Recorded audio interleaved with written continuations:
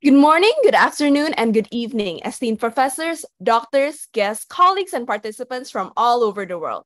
Welcome to the Development of Newborn Screening Moving Beyond the 1960s, an international webinar conducted by the International Pediatric Association. Before beginning today's webinar, we would like to inform you of the rundown of this webinar. We will begin with a welcoming address from the President of the International Pediatric Association. Then we will have a keynote speech from our honorable keynote speaker, presentations from our distinguished panel of experts moderated by our esteemed moderators, as well as further insights from our panelists. There will then be a question and answer session at the end of the webinar with all our speakers and panelists as well. For the smooth running of today's event, kindly pay attention to the following rules and regulations. Participants are encouraged to have their videos turned on throughout the webinar. Participants should keep their microphones off unless permitted by the moderators. And to obtain a certificate of attendance, participants are required to attend the entire duration of the webinar and fill in a feedback form, which will be distributed at the end of the event. To officially open the Development of Newborn Screening Moving Beyond the 1960s webinar, we will now respectfully invite our first speaker, Professor Enver Hasanoglu, MD FAAP, the President of the International Pediatric Association, to deliver the opening remarks. Without further ado, to the professor who needs no introduction, to Professor Hasanoglu, the time and screen is yours.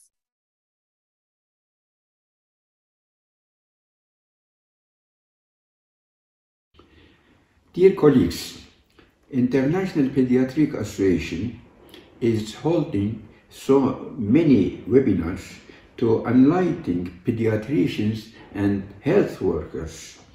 And today's webinar entitled on newborn screening. Newborn screening is an integrated public health program which tests infants shortly after birth for conditions potentially lead to disability or death. These preventive health services facilitated early diagnosis and treatment of rare disorders, thereby reducing mortality and morbidity.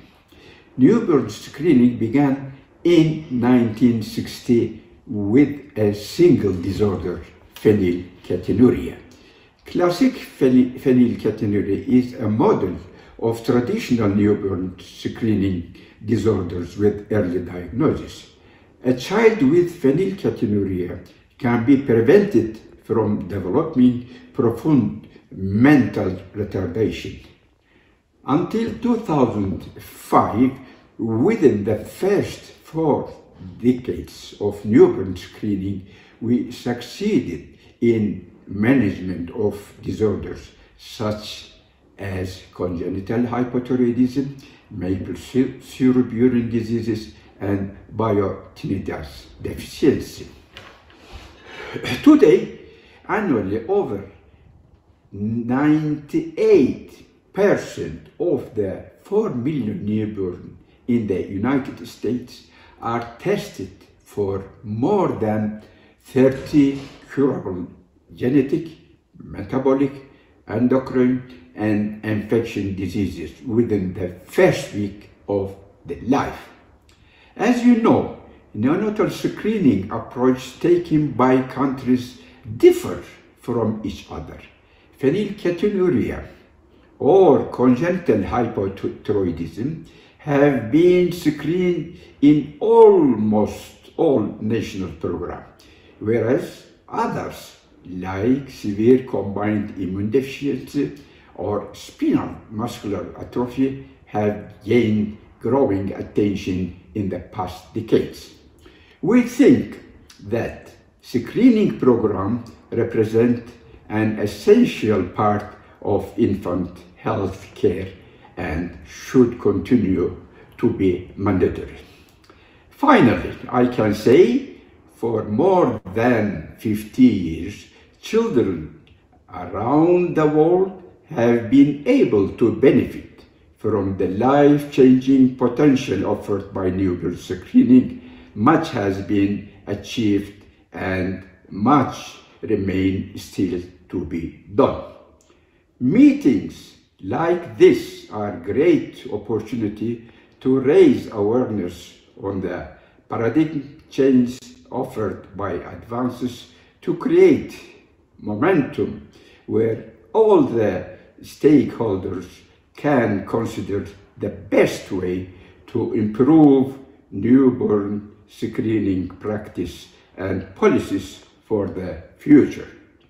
I would like to thank all the distinguished speakers whom they are going to speak in this webinar in depth on this subject. Thank you. Thank you, Professor Hasanoglu, for your opening remarks. We will now proceed to the next agenda of the webinar.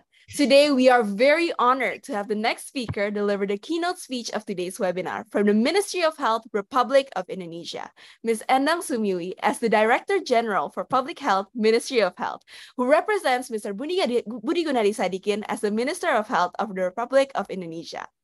Without further ado, we now respectfully invite Ms. Endang Sumiwi to give the keynote speech. To Ms. Endang, the time and screen is yours. Thank you. Excellencies, distinguished invitees, ladies and gentlemen. As stated in the Agenda for Sustainable Development, one of the goals is to ensure healthy lives and promote well-being for all at all ages. What happens in the very early stage of childhood will profoundly impact child and adolescent development, which would be carried through into adulthood and old ages. Thus, neonatal health has significant consequences for the future life of children. An estimated 6% of babies worldwide, or 8 million, are born with congenital disorders. However, many babies born with health conditions have no family history and show no symptoms at birth. Newborn screening provides opportunities for early identification of certain medical conditions which can affect a child's long-term health and survival. Early finding of this unfavorable condition will facilitate the proper intervention to be delivered timely to prevent death and disability. Ladies and gentlemen, the status and development of newborn screening are varied between countries. Some countries have higher achievements in coverage and variety of tests, while others have just started to develop the system. In developing countries, establishing sustainable newborn screening could encounter challenges as it competes with other health priorities. Recognizing the importance of newborn screening in Indonesia, we committed to expanding the coverage of the newborn screening program. In line with our health system reform, we put neonatal screening as one of the 14 essential screenings throughout the life cycle as part of the primary healthcare transformation. We also relaunched the Indonesian National Program for Congenital Hypothyroidism Screening in August 2022 to provide health resources and raise awareness in the community. Moreover, we will expand the program by adding facilities for congenital hypothyroidism screening from 4 to 11 facilities. Distinguished participants, government prioritization, funding support, community awareness, health professional collaboration, and government participation in program institutionalization are critical factors for the sustainable newborn screening program. Today's session allowed countries to learn about other experiences developing the newborn screening program. I hope this session not only provides us the opportunity to learn from each other, but also the moment for all of us to reflect and move forward to a better implementation of newborn screening. It is time for us to act together to create a better strategy to ensure an inclusive, equitable, and resilient newborn screening program. Ladies and gentlemen, children are the bridge to the future, and investing in children's health is justified because it fulfills a fundamental human right and is an investment with a high social return. The evidence is clear And it shows that early investment in children's health, education, and development have benefits that compound throughout their lifetime for their future children and society as a whole. Thank you very much. Thank you very much to our honorable keynote speaker, Ms. Anang Sumiwi, for your inspiring reminder to us all. To commemorate this momentous occasion, we now invite all our speakers, panelists, moderators, and all our participants to have a photo session with our honorable keynote speaker. So to all our speakers, panelists, moderators, participants, please do turn your videos on as we will take this photo together. Makasih Bu Endang. Makasih, Prof.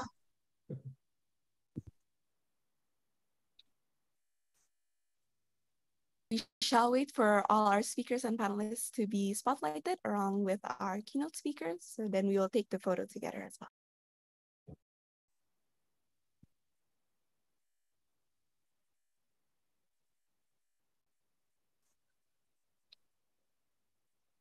Hi, Michelle.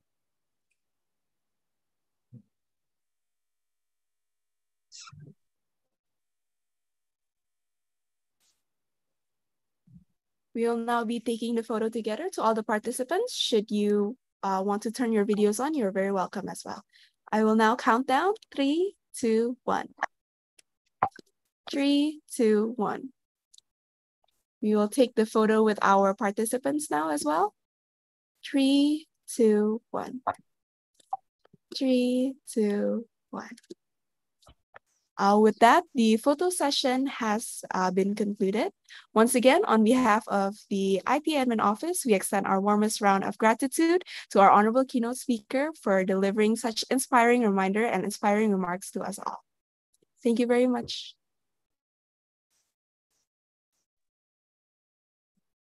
The next agenda of our webinar will be moderated by very special and distinguished moderators. It is my great honor today to introduce our moderators for the session. Dr. Darren Deller has been a professor of pediatrics at the University of Istanbul Faculty of Medicine since 1996. She was trained in pediatric endocrinology in the Istanbul Faculty of Medicine and studied as a research fellow in Middlesex Hospital, London, United Kingdom. Since 2007, she has been the chief of pediatric endocrinology unit in Istanbul Faculty of Medicine. Professor Darren Deller has also been among the founding members and president of the Turkish Pediatric Endocrinology and Diabetes Society in Turkey. She has worked in establishing the working groups in and web registry system in various fields of pediatric endocrinology in Turkey. She has also worked in study groups in collaboration with the Ministry of Health for public health problems in Turkey and has led the initiation of CHS screening programs in Turkey. Thank you very much for joining us today, Doctor. I will now introduce the second moderator of this webinar, Dr. Basim Al-Zubi. Dr. Al-Zubi is a Jordan Pediatric Board and Pediatric Endocrinology certificate in Jordan Medical University. He has also initiated his work for the Jordan Ministry of Health in 1989. He got the Jordanian Medical Board certificates in pediatrics and pediatric endocrinology, where he also did his pediatric clinical endocrinology unit as well. Dr. Al-Zubi is now the president of the Jordan Pediatric Society, and he has been part of more than 20 national medical committees dealing chiefly with child health during the neonatal screening. Thank you very much for joining us today, Dr. Basim Al-Zubi. And now the time and screen is yours. Thank you, Helen. It's our great pleasure to be here and our honor to co-moderate this very important webinar about an important topic, neonatal screening, which is considered one of the major achievements in pediatric issues during the last decades. Today, we have 5 guests. All of them are experts in this field of child health. 3 of them are speakers and 2 are panelists. Dr. Natasha will be the first speaker in this webinar. Dr. Natasha Heather is from New Zealand. She is a pediatric endocrinologist, and she was awarded the International Society of Neonatal Screening Dassault Medal in 2018 for her research contribution and leadership in newborn screening for endocrine disorders. She is also a member of the APG Thyroid Working Group and Royal College of Pathologists of Australia Blood Spot Quality Assurance Committee. She is chairholder for the upcoming Clinical Laboratory Standards Institute International Guidelines on Congenital Adrenal Hyperplasia Newborn Screening and contributor to the Congenital Hypothyroidism Guidelines. Dr. Natasha is going to talk to us about 50 years of experience in congenital hypothyroidism screening in Australia and New Zealand. Please, Natasha, the screen is yours. Thank you very much. I'm just sharing screen. And thank you for the organizers for the opportunity to speak at this very important webinar today. And I'd like to start by saying that newborn screening for congenital hypothyroidism is highly beneficial, as it can prevent the irreversible intellectual disability otherwise seen in 1 in 3,000 babies. It has in fact been 50 years since the dried blood spot T4 and then later TSH tests that enabled hypothyroid screening have been developed. And to date, over 300 million babies worldwide have been screened for hypothyroidism, with more than 100,000 cases. So it's rightly considered to be a major public health success. However, when you look globally, in fact, less than 30% of babies worldwide have access to hypothyroid and newborn screening in general. And this is a map of the Asia Pacific region. I'd like to thank Professor Diane Webster, who is our New Zealand Director of Newborn Screening, as well as the regional representative to the ISNS, for helping me to put this map together.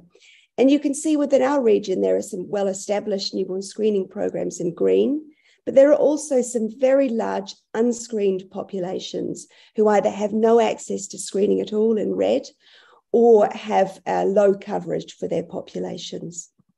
And part of the issue is that newborn screening is much more than a laboratory test. It's an entire system, and it requires input and support from families, from maternity services, from laboratories, from pediatricians, from policymakers, from administrators, from funding, and all of these aspects have to work well together. So, of course, the long-term goal with hypothyroid screening is that the children identified end up tall and smart.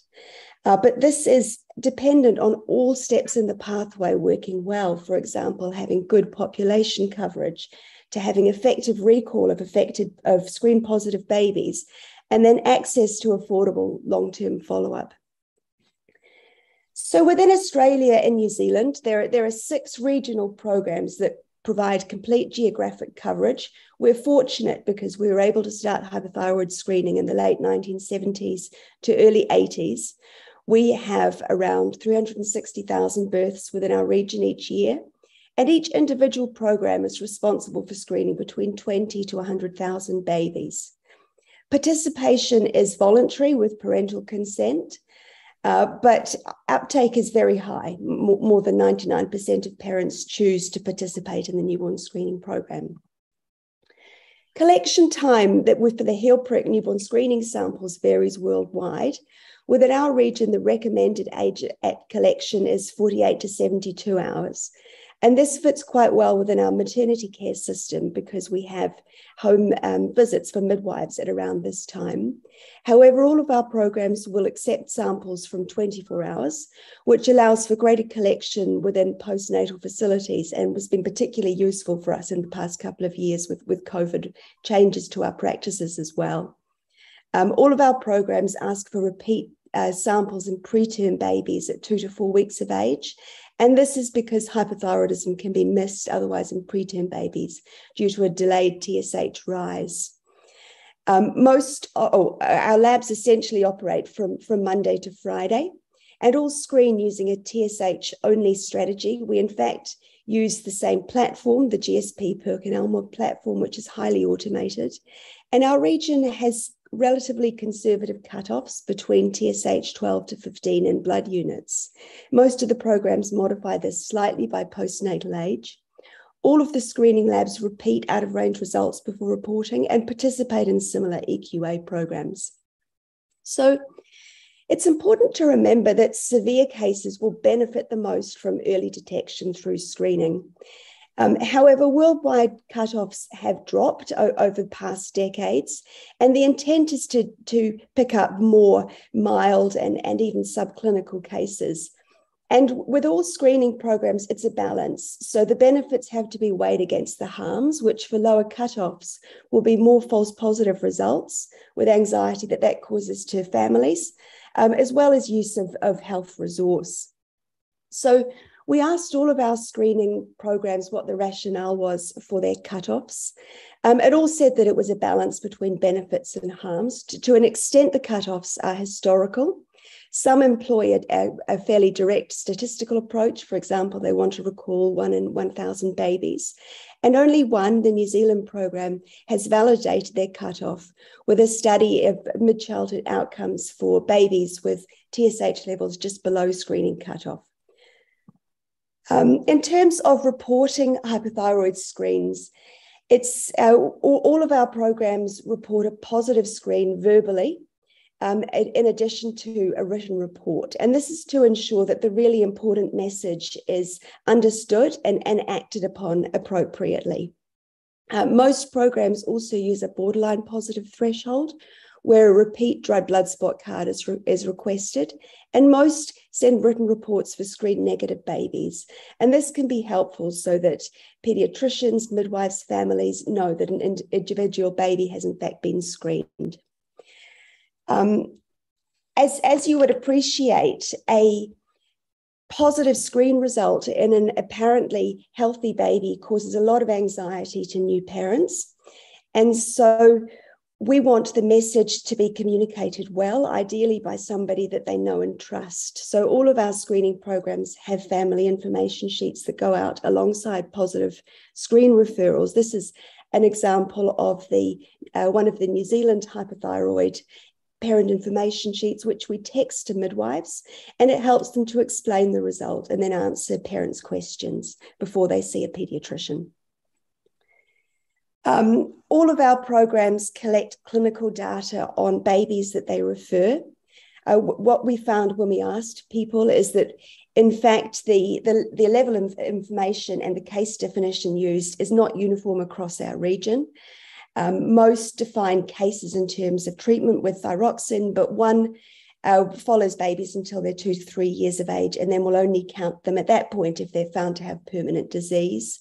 Another point that all of our programs raised was that they wanted to hear about missed cases, but were unsure of the extent to which this was occurring.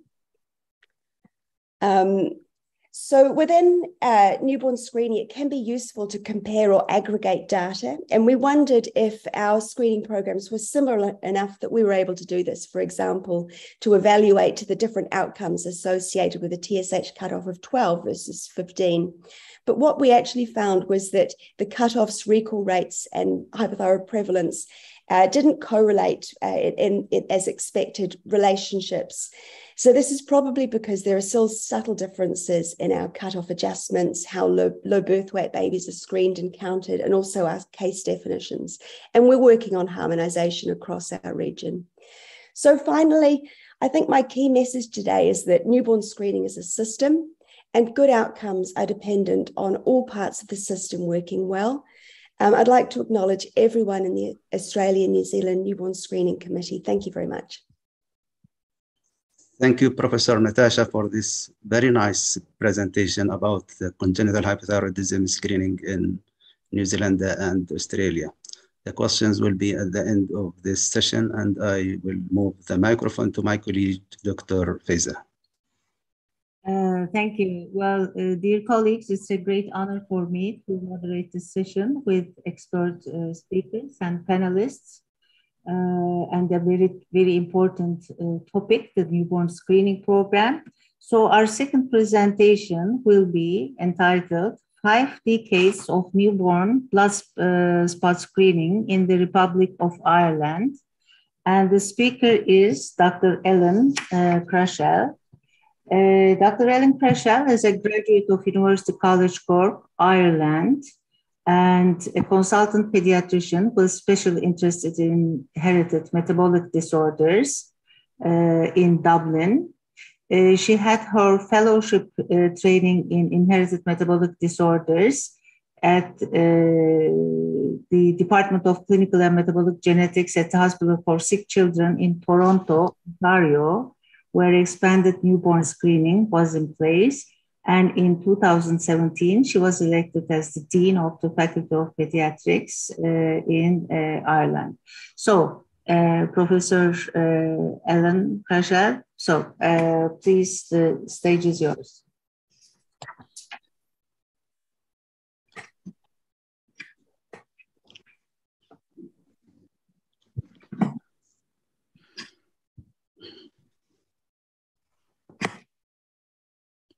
Thank you very much to the organisers for inviting me to speak. I'm delighted to speak on behalf of a well-established and successful, although maybe fairly limited compared to some of our European neighbours at this point in time. So Ireland, I'm a paediatrician at Dublin, and thank you for the lovely introduction. Ireland is just to orientate you, is an island at the west of Ireland. At the west of Europe. We have a population of just 5 million, and that's an Ireland data census. The population has been steadily growing. We have the highest proportion of children within the EU, with 25% being under 18 years. We have 60,000 births per year, and there is one major urban site, and that's Dublin, where we have 1.25 million people, and that's where our newborn screening programme for all of the country is based. Newborn screening in Northern Ireland is linked with the UK systems through the NHS, and their newborn screening is done at Belfast. So our national blood spot screening programme was commenced in February 1966. That was just it was one of the very first national screening programmes worldwide. It commenced with PKU only. It's expanded now to 9 conditions. And 1 in 500 babies is detected as having one of the 9 conditions on newborn screening. So that's a relatively high pickup when you look at other countries. So 1 in 120 babies are diagnosed with one of the conditions on the newborn screening every year. So the card is taken, the samples are transported urgently to the newborn screening laboratory, which is based at the hospital that I'm based in. This hospital here is the Children's Hospital. It's now called Children's Health Ireland at Temple Street in Dublin. It's one of 3 big children's hospitals in Dublin. And that's where all of the cards are screened. So these are the conditions, and you can see here the years that the conditions were added. So phenylketonuria, as we heard earlier, was the first condition for most countries, and that commenced in 1966. We have quite a high prevalence in Ireland, with 1 in 4,500 babies being born with this condition. Classical homocystinuria was initially described in Northern Ireland, so there's a lot of interest in that condition in Ireland, and we see about 1 baby a year born with this condition. We have a relatively severe form of homocystinuria that is detectable on newborn screening. Other countries, they can have a milder form that's not easily picked up. Maple syrup urine disease was added in 1972. It's a rare enough condition, but it's difficult to diagnose in the newborn screening and has a very high mortality if it's not included in newborn screening. Classical galactosemia is pretty common in Ireland, mainly due to an extremely high prevalence amongst the Irish traveller population, which are an endogamous group who practice consanguineous marriage. Congenital hypothyroidism was then added in 1979, and that is very successful, as we've already heard. Cystic fibrosis is common in Ireland due to high prevalence of the Delta 508 variant, and that was added in 2011, and that took about 10 years after commencing campaigns to have it added, and that's running very well now. And it has really coordinated the care of children with CF, and those kids are rarely in and out of hospital now. It's been amazing, the addition for those children who've been diagnosed as newborns. MCAD and GA1, which are both metabolic disorders associated with life-threatening decompensations, were added as a pair together in 2018. As expected, we saw that the incidence of MCAD from a clinical diagnosis of 1 in 66,000, or incidence of 1 in 66,000 has dropped to about 1 in 30,000. And we expect once that settles after another few years, it'll probably be closer to the worldwide incidence of 1 in 15,000 that is seen, I think, in our UK neighbours. Glutaric aciduria type 1 is also, we find one or more babies per year with this condition. Previously, they would have prevented with a neurological crisis, usually in the second half of the first year of life. So that can be prevented now through newborn screening. And just this year, ADA SCID, which is adenosine deaminase deficient severe combined immunodeficiency, has just been added to the newborn screening program. So that is just up and running. So what are our procedures? So the parents are given an information leaflet to tell them about the newborn screening program in the 3rd trimester of pregnancy. And that leaflet is again given to them when consent for screening has been taken. It explains the conditions and how early treatment helps. It also advises them that a further sample may be required, that just because they might be called for a repeat sample doesn't necessarily mean that the baby has the condition. They're informed that the card will be kept for 10 years and then disposed of. They're also advised that if there is a positive test, that they'll be contacted directly. The mother then signed the card to indicate the actual newborn screening card that indicates her consent, and she also confirms that all the details are correct and that she's read the leaflet. Our uptake is excellent, and there's a lot of public confidence in the current screening program. There is a right to opt out. However, our health service executive recommends that parents should be fully informed of the potential clinical consequences for the baby of opting out. And parents sign an opt-out form, but they're also told that they can change their mind at any time and may get screening done at a later date with their public health nurse or their GP. So our samples are taken later than in New Zealand, actually, at between 72 and 120 hours after birth. The timing of sampling is important. Earlier is better for some disorders, for example, galactosemia or maple syrup urine disease, because those children can be quite sick by the time that they're 5 or 6 days of age. But later is better for homocystinuria. So it's trying to achieve that balance where you don't, where you pick up as many as you can, but you don't risk the baby at the same time. Samples are received within the newborn screening lab within 24 hours. They offer a Monday to Saturday service, and the turnaround time for the result is within 48 hours. Just to mention that because of the very high incidence of galactosemia in the traveller community, these babies have a Beutler assay on day 1 of life and are kept on lactose-free milk until those results are back later that day as normal. And that has significantly reduced the morbidity associated with this condition.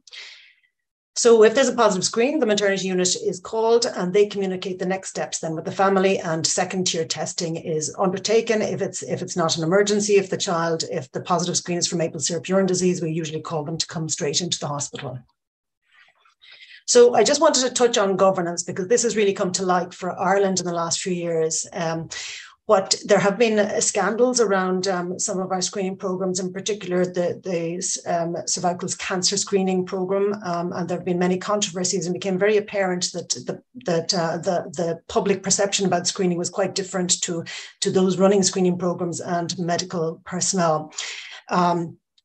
What has also come to light is that the decision making around addition of diseases programs wasn't very easy. It wasn't clear who decides and how is the decision made, and also obviously what is the role of public, clinical, and industry advocates as well. And many people have very different views around what should or shouldn't be added to any screening program. There is, and there has been for quite a while now, a national newborn screening blood spot governance group, and that consists of representatives from public health. And in fact, our screening program is under the remit of public health, laboratory staff, clinicians, and in particular public health nurses. It oversees various KPIs and the development of very clear clinical pathways. Just in the last couple of years, as a response to the problems that one of the other screening programs had, a National Screening Advisory Committee has been established, and it was established by our Department of Health. It's an independent committee to advise the Minister for Health on screening. The Minister, the current and past Minister, has asked NSAC to prioritise looking at newborn screening. This committee is supported by a team who perform evidence reviews. And so the initial piece of work done on ADA SCID went through this committee, and they recommended that ADA SCID be added to the newborn screening program, and that has been implemented this year. Other forms of SCID, because it can be caused by other things rather than ADA deficiency, is undergoing at present. As part of this committee, there's an annual call, and the first annual call was held, and there were multiple submissions received from public clinicians and industry, as well as patient advocacy groups for addition of many conditions to newborn screening, including other metabolic disorders, sickle cell disease, spinal muscular atrophy, and lysosomal storage diseases, for example.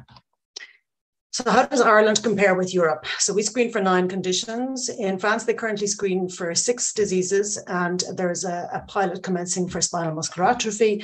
Italy, on the other hand, screens for about 45 diseases, and in some areas screen for further disorders, and they plan to extend further. So you can see that there's huge variation even within our continent, where the health systems are relatively alike, yet countries take very different routes. So there are challenges to expanding newborn screening programs. The decision-making around expansion is difficult. There's always the risk of jeopardizing a well-respected and accepted program. So you have to be very careful of how you proceed sometimes. And of course, a disease should fulfill the Wilson and Younger criteria for screening, and those are available on the internet. Of course, they're well established, developed by the World Health Organization in 1968, and it sets out criteria that should be met if you're considering screening for a disease. So some of these, particularly the ones in bold, the many rare diseases may not fulfill. There are many ethical considerations. Some people may think, well, if we can test, why not test for it? But there are many factors to consider. You could, of course, prevent a second affected child in a family, even if there wasn't a treatment for the index case, and that's where that is taken into account in some countries. The other issue is that new treatments, for example, that many of the treatments for the lysosomal storage disorders may not be quite as effective as we would like. And there is still a lack of long-term data for many of the new treatments. The costs of treatments need to be taken into account. For example, some countries have now started to screen for spinal muscular atrophy because there is a gene therapy which appears to be highly effective, but that gene therapy costs approximately €2 million. The other thoughts that you must consider is that, what are the ethical issues around diagnosing late onset forms of a disease? For example, Fabry disease, where the child probably won't get any symptoms until at least in their mid or late teens or even into early adulthood. And you may be affecting their childhood by giving the label of a diagnosis to them. So that needs to be considered. So it's like the ethics of testing versus the ethics of not testing. And of course, what's coming down the line is genetic testing in the form of next generation sequencing, and that will bring many of its own ethical issues and obviously data protection concerns too. There was a nice paper from an Italian group looking at newborn screening for the mucopolysaccharidoses, which are lysosomal storage disorders, and they're progressive disorders. And it nicely outlined, the advantages versus the concerns. So there are many concerns, and yet some potential advantages. So it's just an example of the two sides of the story. So it's not a simple, straightforward case that if you can test, you should test. So what are our next steps for Ireland? So our program has been a success. It's well respected. There's a lot of interest in expanding newborn screening amongst us clinicians, also amongst the politicians, which is nice to see, and amongst the patient advocacy groups.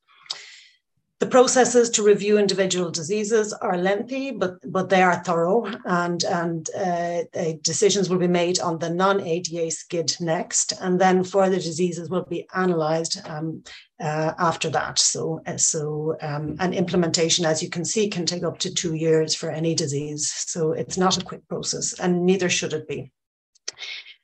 We do, however, need investment in our laboratory and genetic services, which are somewhat under-resourced, and that will be required to kind of progress it further because we're very limited in the current laboratory space. However, we're looking forward to having one big children's hospital in Dublin in the next couple of years. This is the new children's hospital, and the 3 Dublin hospitals are amalgamating to move in there in a couple of years' time. So there are a couple of resources in case they're of interest. There's lots of information on our Health Service Executive website, hse.ie, including information for parents and healthcare professionals. And metabolic.ie is the website of the National Centre for Inherited Metabolic Disorders, where myself and my colleagues work. And I'm very grateful to our wonderful newborn screening team and all who contribute to our successful program. Thank you. Thank you, Dr. Ellen. It was a wonderful talk and overview. So we'll go to the next speaker. Proceed. Okay. Now we are going to the next speaker. We welcome Professor Osama Aldirbashi. Dr. Osama is a senior consultant clinical scientist at the Department of Lab Medicine and Pathology at Hamad Medical Corporation, Doha, Qatar. He is also a professor of pediatrics in Faculty of Medicine in Ottawa. Dr. Aldirbashi is a clinical biochemical geneticist certified by the American Board of Medical Genetics and Genomics, the Canadian College of Medical Geneticists, and the European Board of Medical Genetics. He graduated from Nagasaki University, completed his fellowship training in the Children's Hospitals of East Ontario, Canada. Dr. Aldirbashi received specific biochemical genetics training at Toronto, Calgary, London, and San Diego. His expertise spans newborn screenings, newborn error metabolism, mass spectrometry, quality improvement of screening and diagnostic methods, development of new lab tests, and metabolomics biomarker discovery. Could you please, next slide. Helen.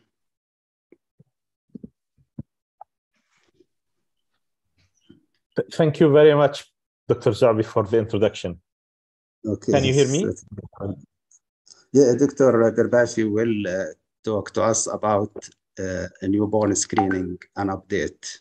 Please, Dr. Osama. Thank you very much, Dr. Zabi, for the introduction, and I thank also the IPA for giving me the opportunity to speak about newborn screening.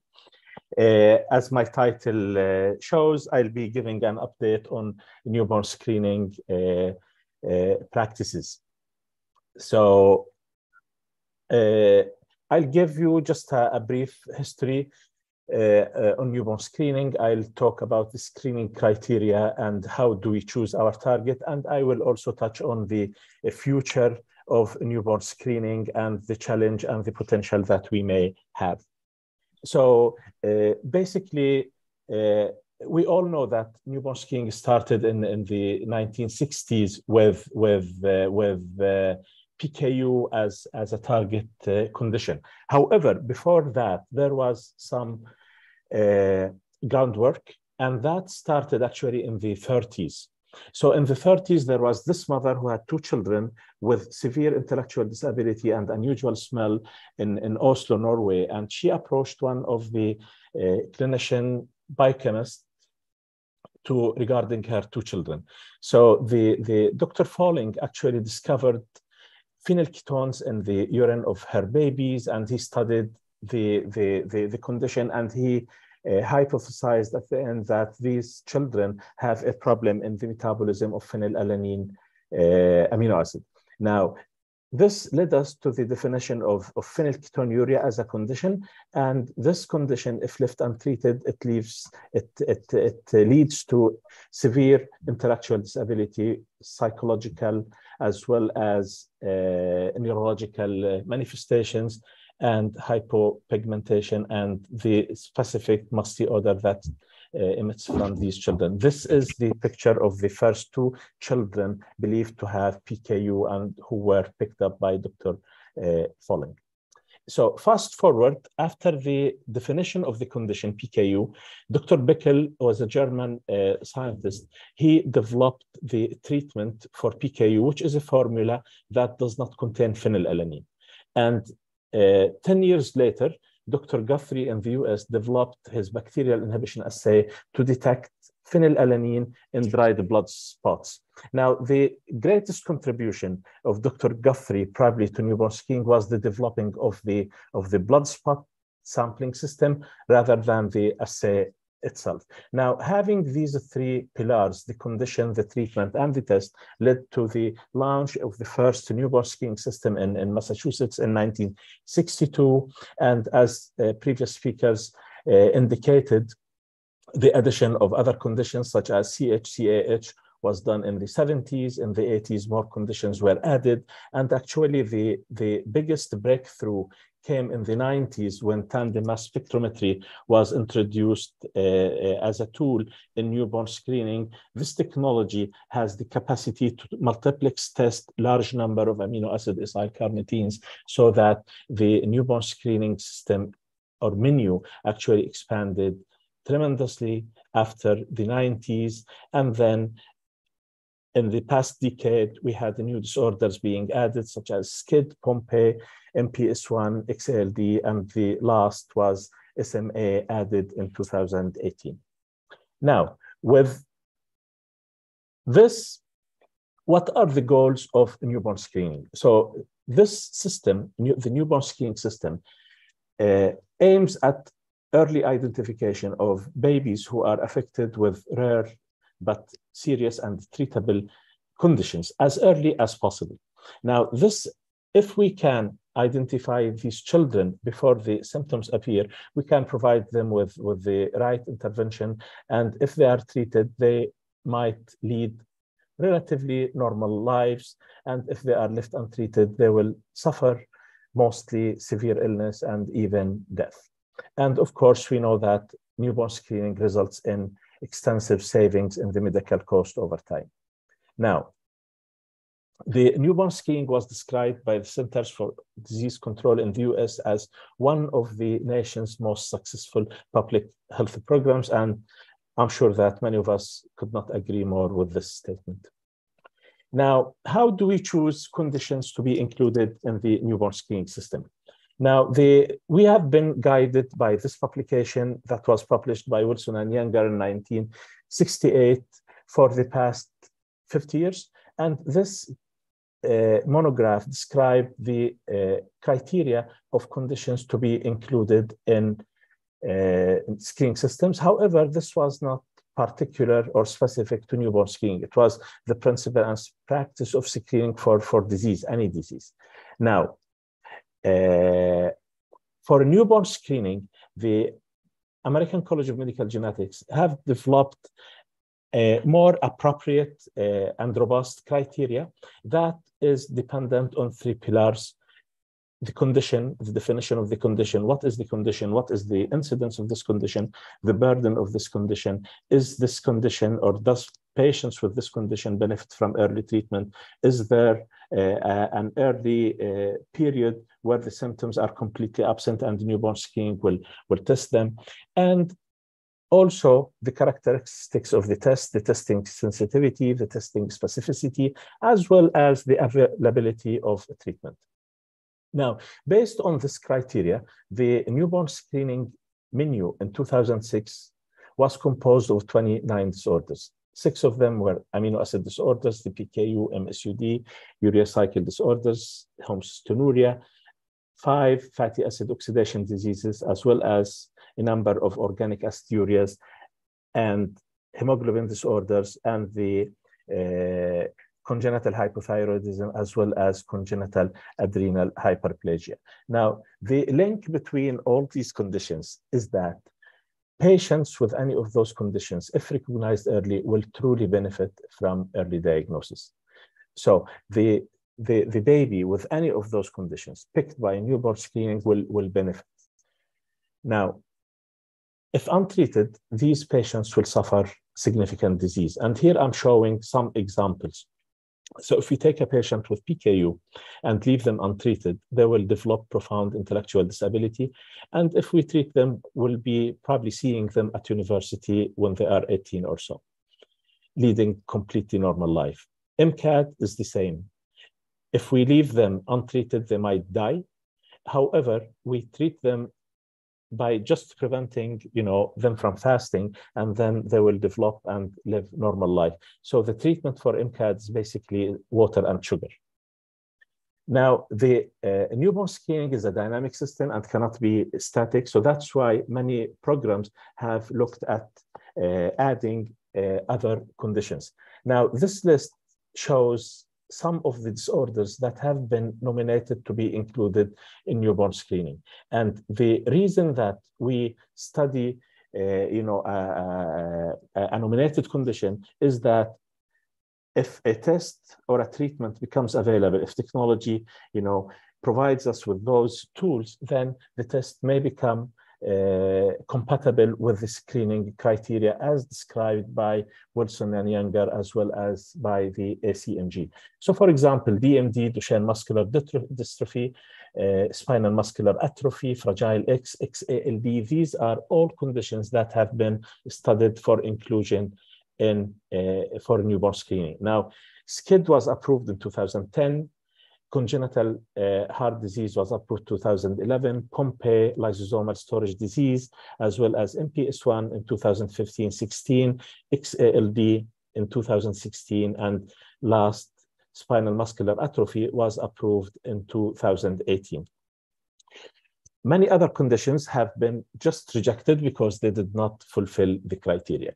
So in 2018, the recommended uniform screening panel consisted of 35 conditions.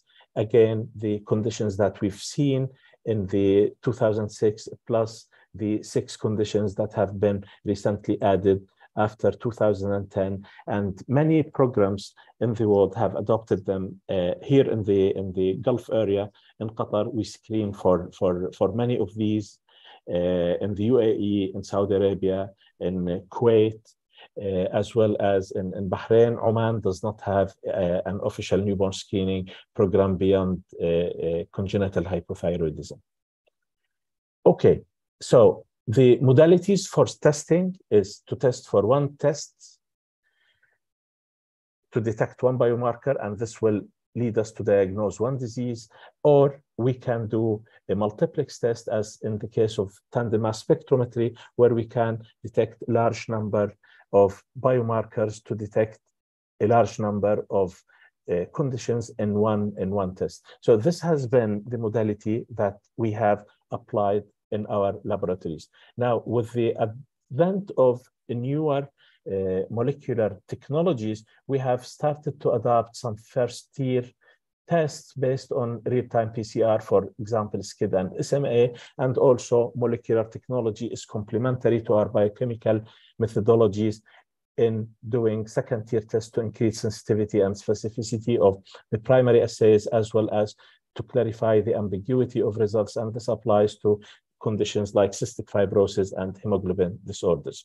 What does the future bring to us? How do we expect the future to be for newborn screening? There could be large number of conditions studied or screened for by gene panels or by whole genome or whole exome sequencing, but this will bring a lot of ethical considerations as indicated by the previous speaker.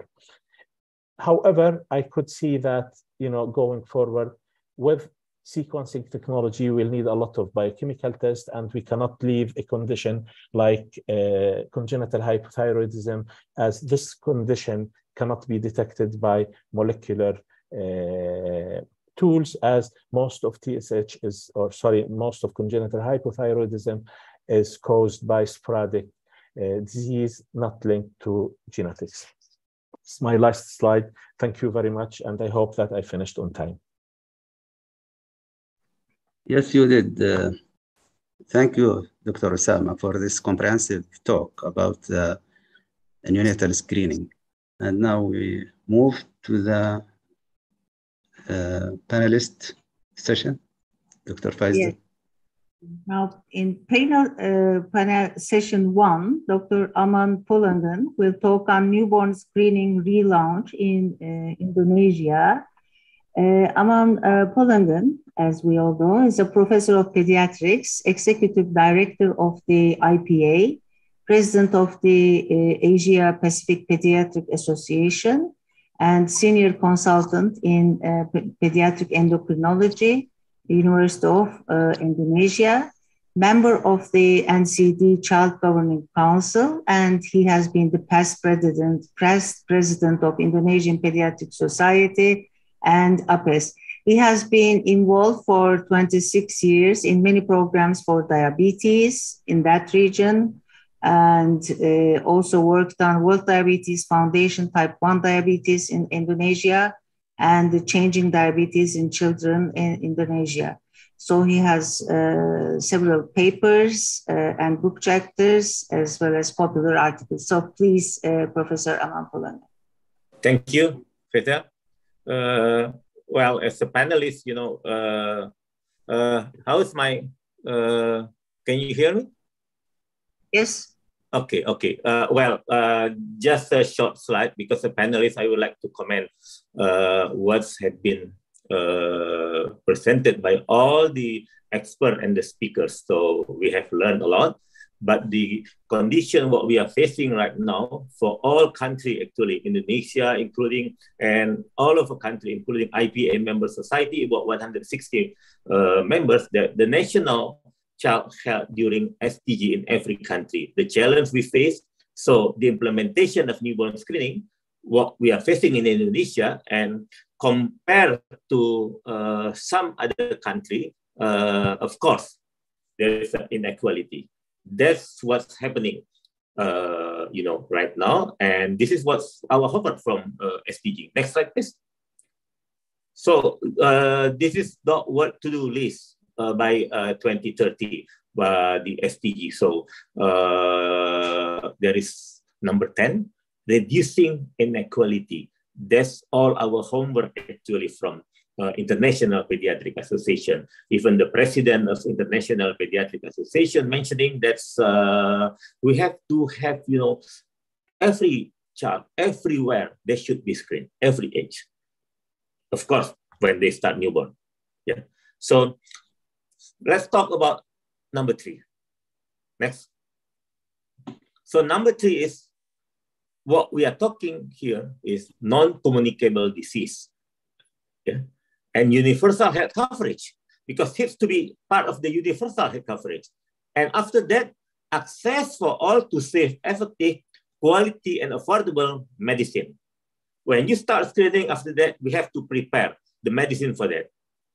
And also call for more research. And after that, you have to call for more research, development, and increase, of course, in all countries, health financing, including Indonesia, strengthening capacity of all countries in health risk reduction and management. Next slide, please. So newborn screening is a system, actually. It's a system. You don't work for one hospital, it's a system in one country. And having said about newborn screening, we have to talk about education, screening, diagnosis, and after that, management. There is management that we have to take care. Follow up and evaluation. And it should be integrated and sustained within public health program, like all the speakers, the 3 speakers were mentioning. And after that, the economic, political, and socio-cultural consideration. Even in the country, start, you know, 50 or 40 years, the socio-cultural consideration is still has to be, you know, number 1 concern. Next slide, please.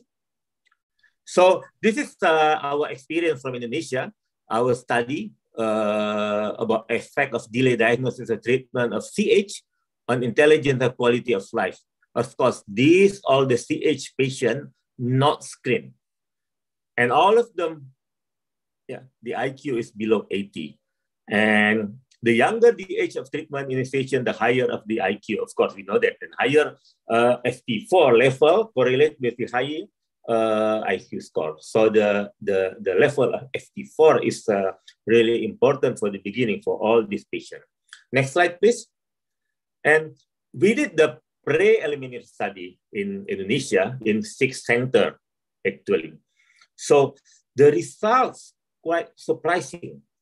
Maybe you know it, maybe in Ireland, maybe in New Zealand or Australia, what's the incidence or, you know, for the CH or CAH. But in Indonesia, for the CH, we have 1 in 12,000 patients.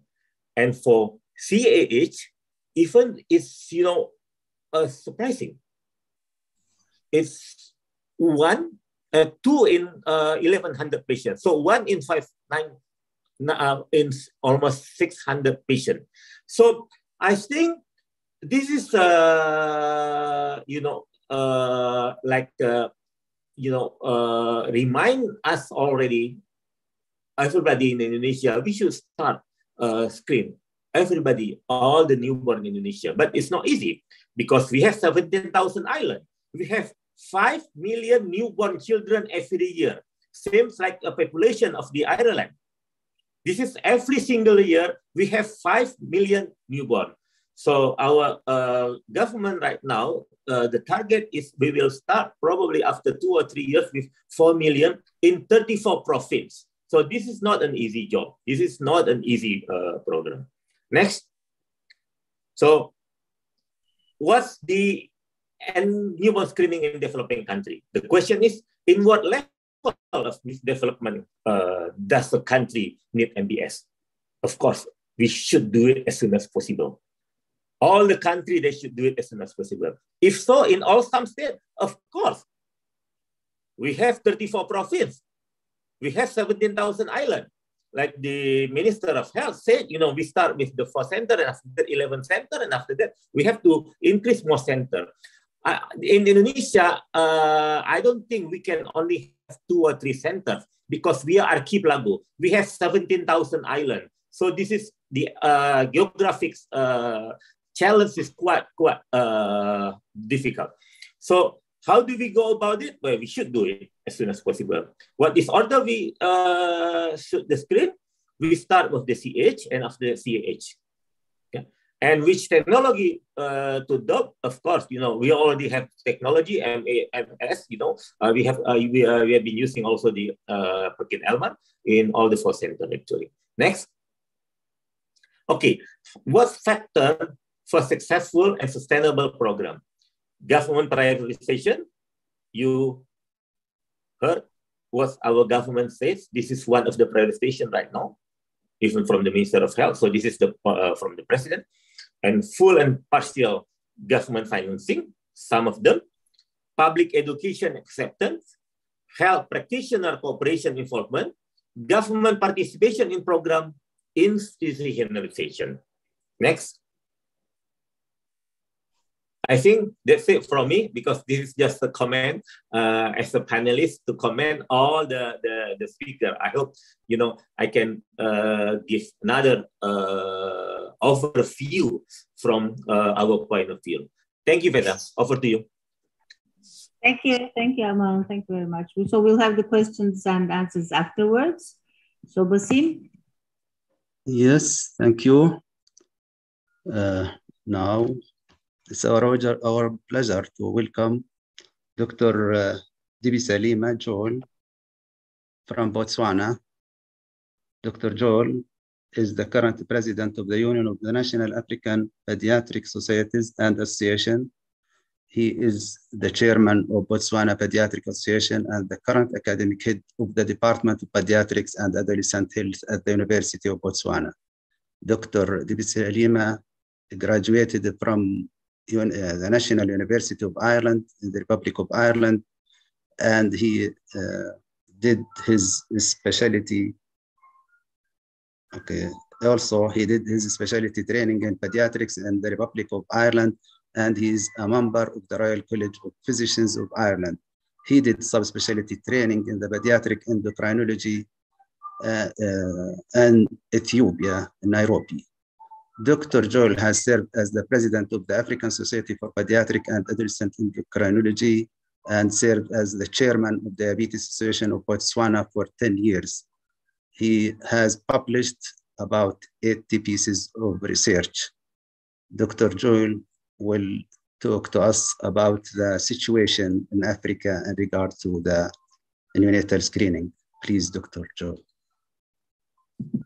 Thank you very much, Basim, for that kind of introduction. And let me thank the International Pediatric Association for giving me this opportunity to tell them about the newborn screening in sub-Saharan Africa. Introductions has been done and all protocol has been observed, my good friends. Just to put you into perspective, many countries in sub-Saharan Africa do not yet have a newborn screening programs. This stems from the fact that the resources has been quite limited. And in that kind of situation, the limited resources were channeled towards combating the communicable diseases, mainly HIV, tuberculosis and malaria, which were killing more people in sub-Saharan Africa than any other conditions. But now, in the recent years, evidence have shown that many countries in the region has been able to reach the target in terms of communicable disease control, more especially in the field of HIV/AIDS, where many countries have now eliminated AIDS in their countries. So therefore, the non-communicable diseases, which include the newborn screening, now is gaining public health priority. So which means local incidence and outcome data are needed to persuade the healthcare officials to include the newborn screening in the priority health spending. So also of late of 2018, there has been a research project which was conducted in 47 sub-Saharan African countries looking at screening for hemoglobinopathy, specifically the sickle cell disease, which has shown a mixed results. But in overall, the conclusion was that for the countries to perform effective newborn screening for sickle cell disease, the incidence should be at least exceed 0.2 to 0.3% in the countries. And as many of you are aware, the congenital hypothyroidism is the most cost-effective screen condition in most countries around the world. But at the moment in sub-Saharan Africa, there isn't really much data in terms of the incidence of hypothyroidism in sub-Saharan Africa. So which means the other thing is the expanded screening for metabolic conditions, which has been started by the not-for-profit organization through private collaboration with public institutions, so that those conditions can also be screened for their presence in sub-Saharan African population. So this is just showing you the map of the world, just to show, as we have just heard from the previous speakers, in terms of the countries that have started their newborn screening programs. You can see the countries there in the Western Hemisphere, North America and Western Europe. The red line there representing the countries that started their newborn screening way back in the 1960s. And then you can see the line there in yellow. This represents the countries that started their newborn screening in the 1970s. And then the countries that started their newborn screening in the 80s, represented there in green, and then those in purple, the one that just started as late as the 2000. But if you look at the continent in terms of sub-Saharan Africa, you can see it still remains gray.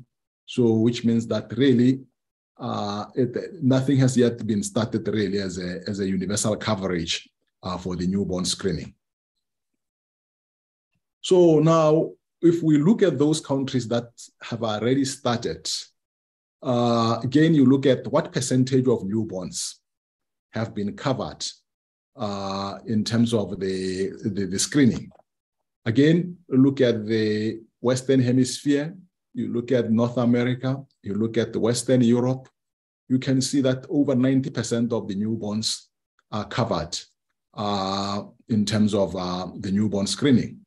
Now, if you come to some few countries that in Africa may have something going on, you can see even if something is going on there, less than 10% of the children who were newborns were covered with the newborn screening. But the rest of the continent, as you can see, it remains gray. So which means really nothing is going on in those countries in our region.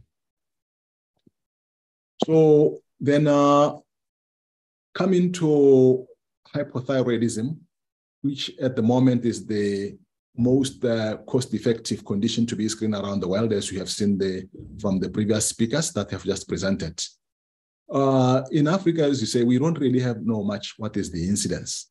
As you can see, the estimate there from Europe of 1,000, 1 in 3,500, US 1 in 3,800. Then you look at the Canadian figures, 1 in 3,200.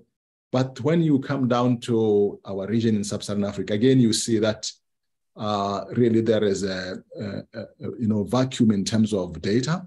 So we need to establish this incidence so that we can come and inform the policymakers in terms of really what's the magnitude of the problem.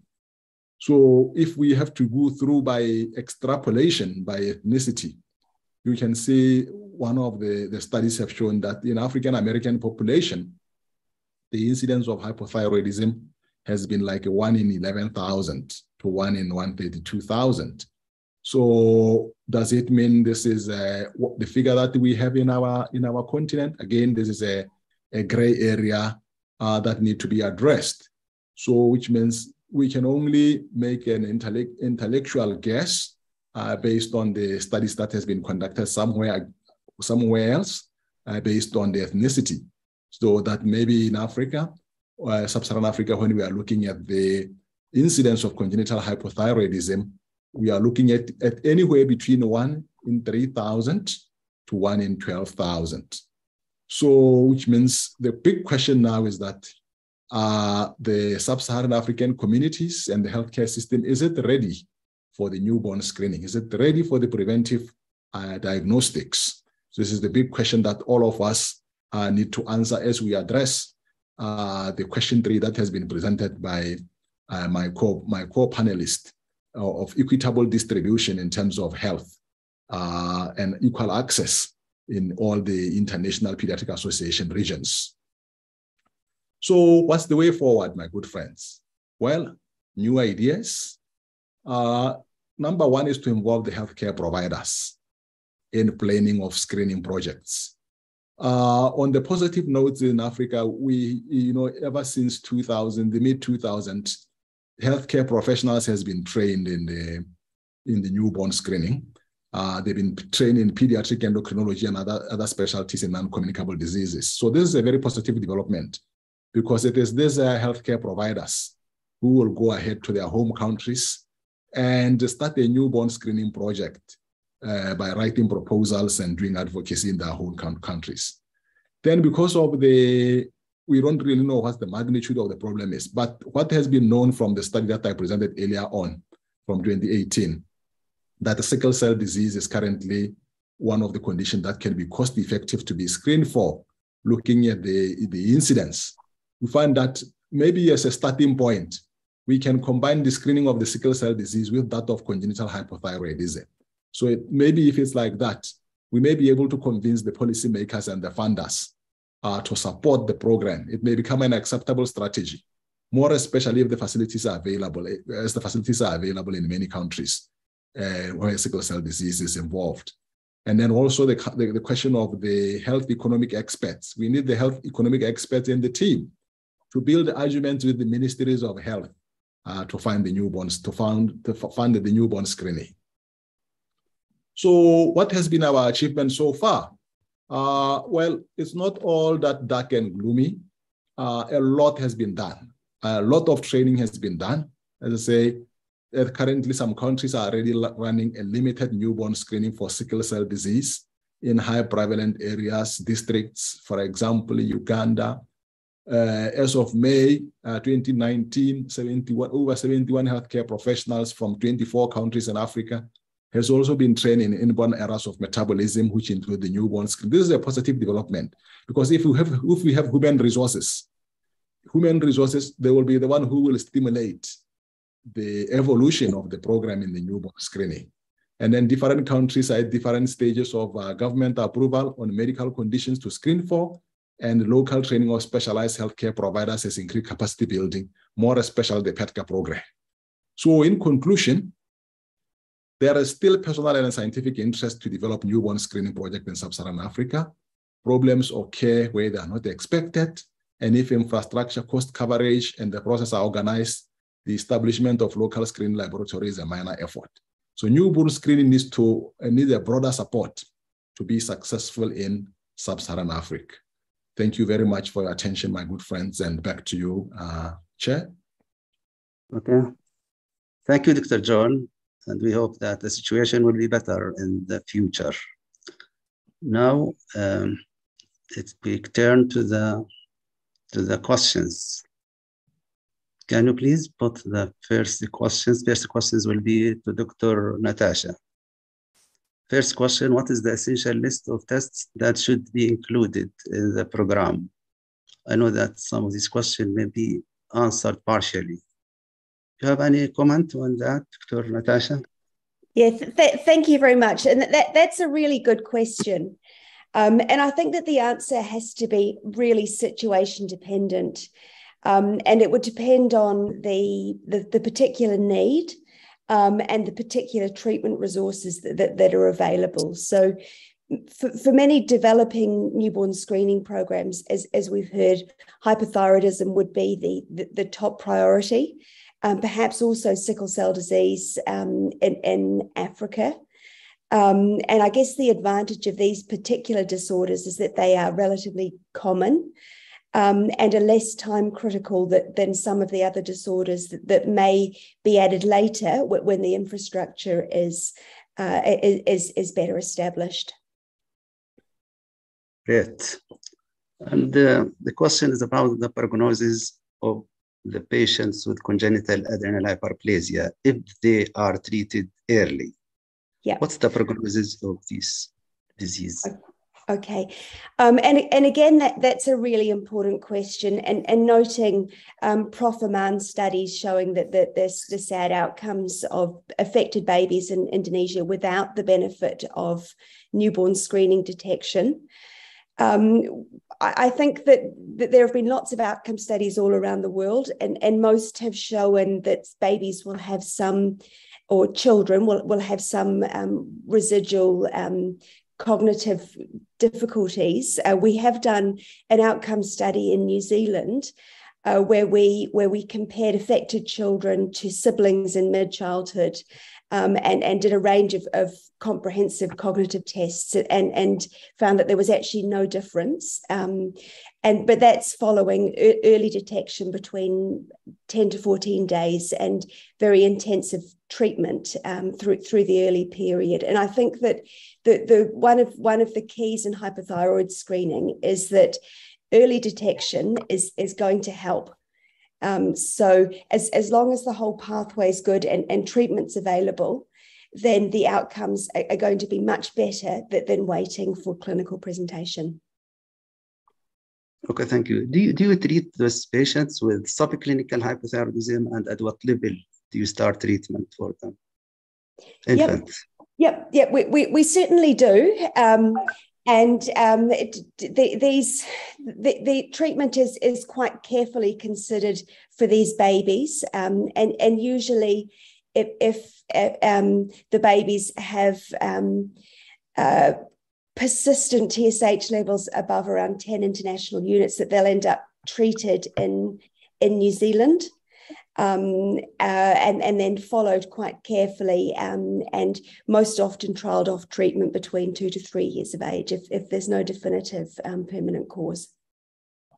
Okay, thank you very much. Dr. Faiza. Can I just ask also, Dr. Ellen, actually you have a high incidence of congenital hypothyroidism, and there should be the transient ones as well there. So that's why it's high. What do you think about that? Because is that for me? Yeah, that was for no, that was for Natasha. Okay. Again, that's a really excellent question, and something that we debate within our region, because as I said, one of our centres will only count permanent disease, whereas most of us count transient treated disease as well. And I guess that transient disease can still be biochemically very severe. And so that we feel that treating these babies is still, and early detection through newborn screening is still highly beneficial. Okay, thank you very much. So Dr. Ellen, there are some questions for you that have been forwarded before. So actually you mentioned about it, but what is the role of DNA analysis in neonatal screening? So in Ireland, it has no role at present. However, it is a second-tier test with CF testing, but not for the other disorders. So if there's a positive screen for CF, then the common variants are checked. But I think this is the way of the future.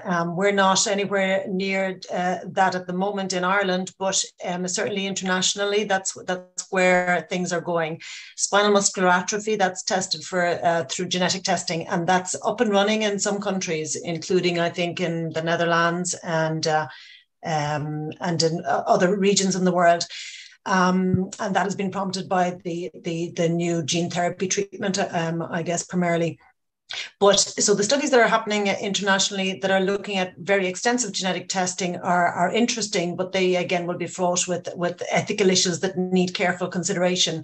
In the UK, they're investigating doing next generation sequencing on, I think, 100,000 babies, and I think there's also a study going on in the States as well. So, you know, I think that all has to be worked out, and I'm not sure that it has been yet. All the issues that will bring up, such as variants of unknown significance and how to deal with them.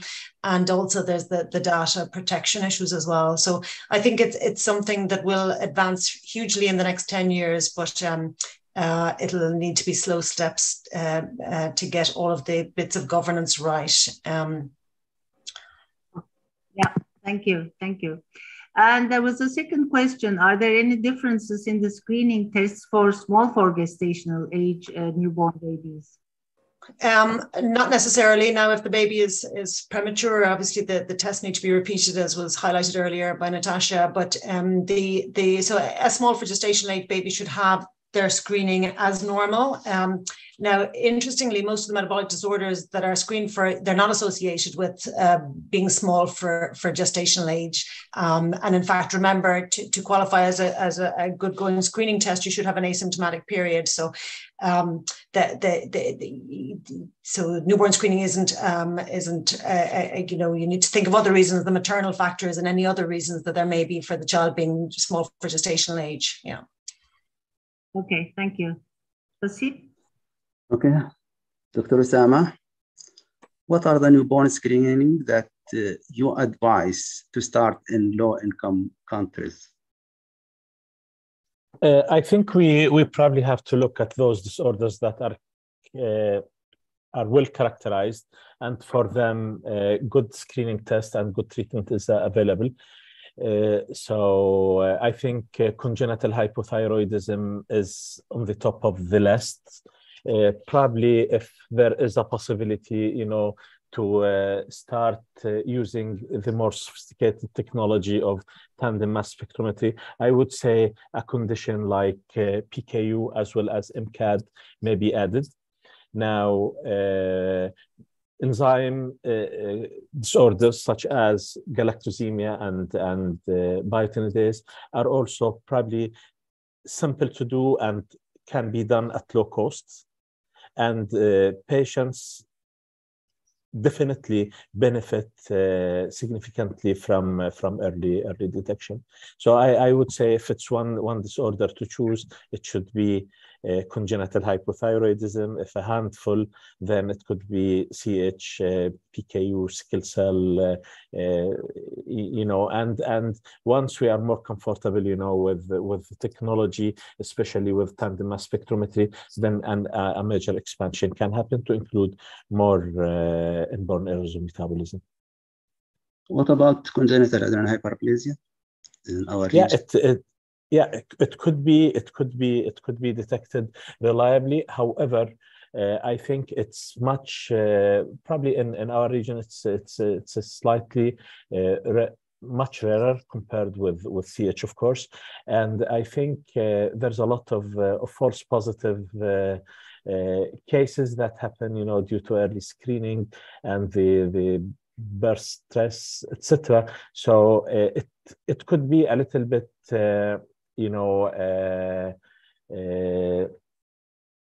difficult to start with, because it really requires a much more experienced laboratory that may also require another layer of testing, such as second-tier test, to make sure that we are just reporting with high specificity and sensitivity. Is it possible to do this test for only the males? I mean, because they are higher risk. Yeah, but I think it's of course females might be more obvious at birth if they are severely affected. However, if they have ambiguous genitalia, of course. However, I don't think that practically the lab can segregate, males from females and do testing for males only. And of course, the disease is not X-linked, so it's not. I don't think this is the first time that I'm asked this question about having congenital adrenal hyperplasia done on males only. Okay, I mean to decrease the cost. Just the second question, I think you answered this question nearly. Sure. Is there a uniform list of newborn screening in the Gulf region? I think in the Gulf region. So in the Gulf region, resources are quite available. So we have adopted mainly the newborn screening menu that have been described by the American College of Medical Genetics. And now I think at least in Qatar, UAE, and Saudi Arabia, they screen for about 30 diseases. In Bahrain, maybe less. In Oman, unfortunately, they have not started an official screening system. Okay. Thank you, Dr. Osama. Thank you very much. Okay, then we have questions to Aman. Actually, you have talked on some of them. Should newborn screening be done as soon as possible? Yes. What kind of screening do you do in Indonesia? So that's one question. And the second one is related to that, actually. What's the current level of newborn screening in Indonesia? And the other thing is for hearing, is there any what appropriate advice to screen for deafness at newborn age? Okay. The first one, I think, I have mentioned that should be as soon as possible. And what kind of necessary screening tests to all newborn in Indonesia? Of course, if we listen to all speakers, we know a lot of kind of screening that we have to do, and I think we should plan to do. But the thing is, we should have the data. And for the time being, what we have the data, the preliminary study, that the highest incident that we have for CH and CAH. Yeah, the CH about 1100 and CAH about 1600. So I would recommend that these two we should start, and probably we should start with the CH, of course, because we already started actually, but not from all the countries. So at the same time, I will answer the second question. The second question is for the current level. The coverage right now for newborn screening in Indonesia, about 2 to 3% out of, almost 5,000 newborns. So this is quite low. So the relaunch from the Minister of Health, from the government, so we have to reach it until probably almost 4 million until probably for the next 2 or 3 years for the whole 34 province and 70,000 islands. And can the screening be done in Indonesia as a standard? Of course, it should be done. And what is the last one? The hearing screening? I think they should be done for all baby, I think also. Yeah. But, they should do it at the hospital. There was in the chat, there were some discussions on how is critical congenital heart disease is screened. And I think in Ireland, Natasha said that, Ellen said that it's pulse oximetry and physical examination. And a colleague has written that in Indonesia, there's a program as well. So maybe this... Yeah, from the Indonesian Pediatric Society, there is what they call is in-post program. Start from this year. That's the shared skill of the member of Indonesian Pediatric Society. By PNET program, they said pediatric neonatal screening training for pediatrician, and it will be consulted by our pediatric cardiologist by teleconsultation. We have in our society what we call it Primaku application. Primaku application is consists of all the anthropometry, immunization, but also for teleconsultation, data for diabetic also, but including for teleconsultation with the consultant from pediatric cardiologist. So we just start this year actually. Okay, thank you. Dr. Joel, what is the current level of newborn screening in your region? And maybe the second question, can we link to it? Which medical conditions should be screened for the newborn screening programs in your region? Thank you for the questions. Currently, as I mentioned in my presentations, there isn't any universal coverage for newborn screening in many countries in the UNAPSA region. However, as I have indicated, there is some limited newborn screening for sickle cell diseases in some countries, more especially in areas where there's high prevalence, districts where there's high prevalence. So in terms of the conditions that can be screened for in Africa, at the moment, sickle cell, more especially in the regions that are known as the malaria belt region, and the G6PD deficiencies, and the congenital hypothyroidism, these are the conditions that can be screened in the beginning, because at least there's some anecdotal evidence that they meet the criteria for the newborn screening.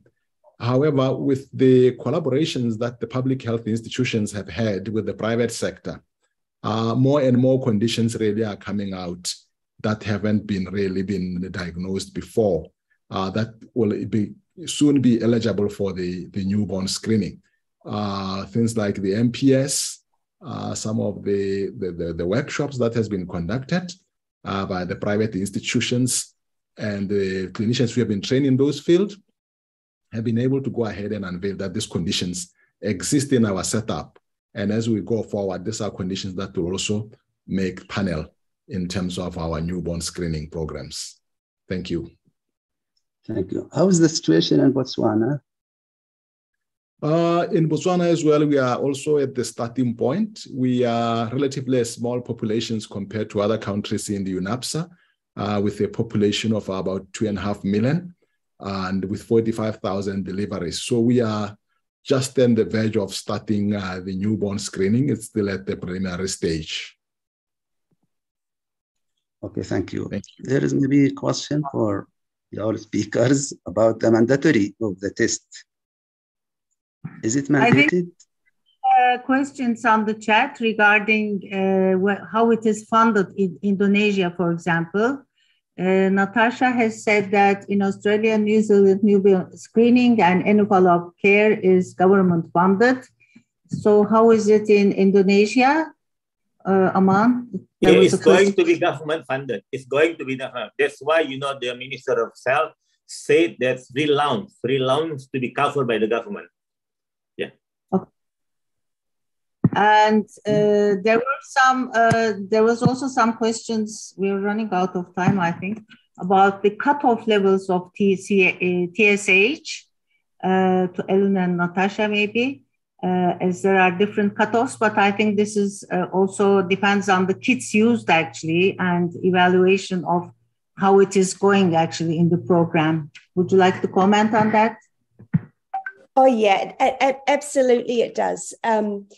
And I think the question, I was just going to type something into the chat, was about recall rate. So recall rate meaning either referral to a pediatrician or request for a second card. And within our region, with the TSH cutoffs 12 to 15, it's about 1 in 1,000 to 1 in 2,000, but it will depend on the frequency of congenital hypothyroidism within the population. It will depend on the degree of iodine sufficiency. So it may be not the same for all populations, as well as you mentioned, differences in the assay. Yeah. Okay. Dr. Ellen, what's your opinion about the mandatory of the test?